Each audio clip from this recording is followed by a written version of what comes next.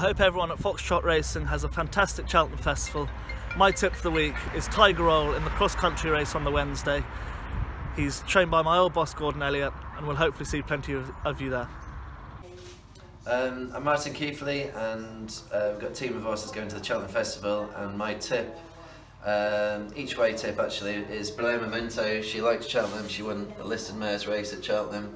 She won first Cheltenham meeting this season, so I think she'll go there with a live chance, and she will have an entry in the mares, David Nixon mares race, and Martin Pipe, and whichever one she goes for should have an each way chance. So my best chance probably at Cheltenham this year, I'll repeat it every year, will be Pendra. He was arguably very unlucky last year, arguably very unlucky 3 years ago. Let's hope he's got a great track record. He's been placed on in three festivals.